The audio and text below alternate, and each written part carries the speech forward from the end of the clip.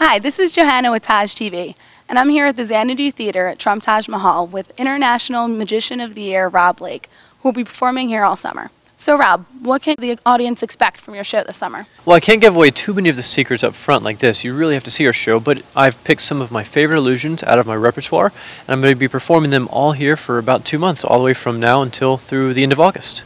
Awesome. And what is your favorite trick?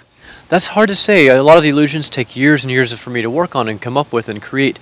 But my favorite ones are the ones that involve the audience. We do a lot of audience participation in my show. So when the audience comes on stage and really they get to make the magic happen, that's my favorite part because I never know what to expect. That sounds pretty awesome. Thanks. I can't wait to see the show.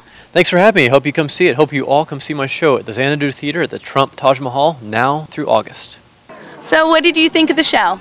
The show was very, very good. I thought the show was awesome. What was your favorite trick? The favorite trick was the one at the end with the motorcycle. And would you say that this is a can't miss show?